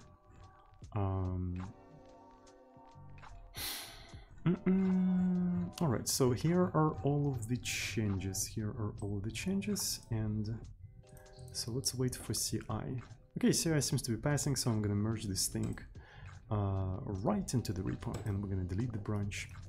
So the thing I want to do also, I want to get rid of all of this garbage. Git clean fdx, and there we go. So no more garbage. The repo is clean, and here in the examples we have rule 110 implemented. So this is going to be Porth, compile, and also run examples rule 110 Porth, and there we go. We have rule 110. All right. So today was a pretty productive stream. Not gonna lie. Thanks everyone who's watching right now, I really appreciate it. Have a good one, and I see you all next time. I don't know where, I don't know when. Check out all of this stuff in the description if you're watching on YouTube. If you're watching on Twitch, check out the YouTube channel where I'm gonna upload this entire thing. And it is time for me to go. It is time for me to go. So the next time we're gonna try to start implementing self-hosting for this compiler. Right, I want to implement self-hosting for it as early as possible until the compiler becomes too complex, and re-implementing it in itself is going to be too painful. Right, we'll see how it will go. We'll see how it will go. Right, thanks everyone for watching. Love you all.